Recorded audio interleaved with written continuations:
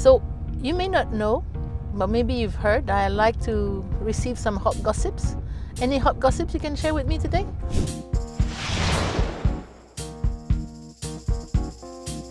Oh, there's so many things happening. Announcing today, we have a new Chief Product Officer. James Knowles is joining Neterra. He's a known professional from our industry, which is very nice. We are introducing a lot of automation and AI in our systems. We are implementing Salesforce, for example, right now, and several new systems. A very interesting thing happened a couple of weeks ago. One of our largest customers had a meeting with us, and while chit-chatting about business, they confided that they are using us as a retention tool, which was very interesting. So hot gossips, well, I think we're super excited because last night we won a few awards, and in particular one we're super proud of, which is about diversity and inclusion. This is a topic which is super close to our hearts, not only in the Orange Group, but in the wholesale entity.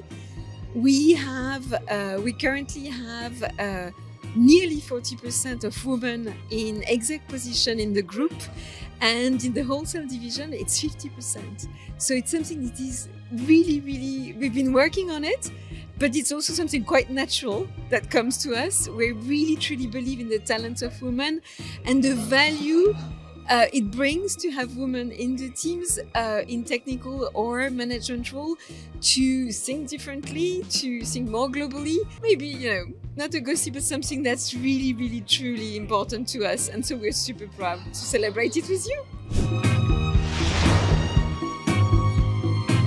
I guess the hot gossip from my side is my new role within IDT. I've taken over as VP of Carrier Sales for the EMEA team from Mr. Paul Ridge 3 months back now.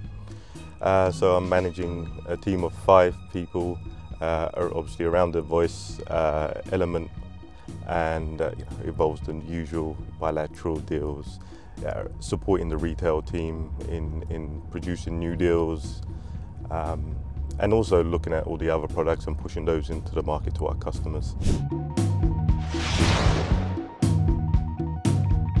Oh yes, so the host gossip for us during this Capacity Europe is the launch of our platform, digital platform, network as a service platform. Its name is Click, and we are working on it for the past 5 years, and we're transforming the network, transforming our processes, and digitizing everything, developing our digital interface with our customers, and aggregating some partners around that.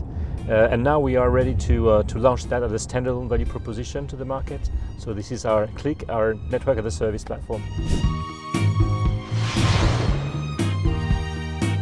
Always, you know that I'm never resting, and I would like to share with you that we just acquired, last week actually, a company in Italy, a Teleport, and therefore we are expanding our portfolio of services into satellite services.